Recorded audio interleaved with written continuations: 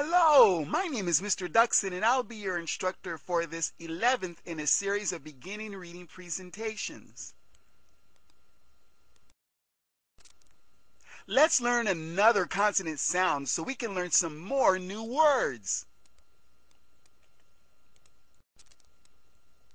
This letter says D, as in dog. You can also hear it at the beginning of words like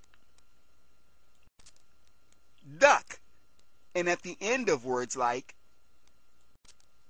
hand and red. Listen carefully as I say the sound again.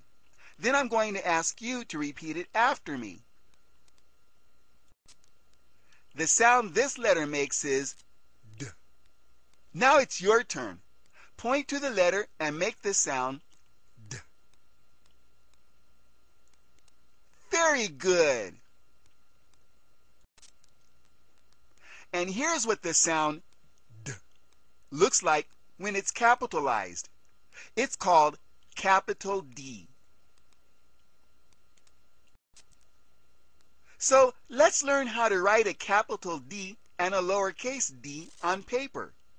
When we write letters, we usually write them between lines that look like this.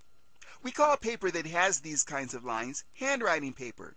And the person helping you is probably going to give you a sheet right now. The two of you can roughly follow the same handwriting routine as established in the first couple of lessons.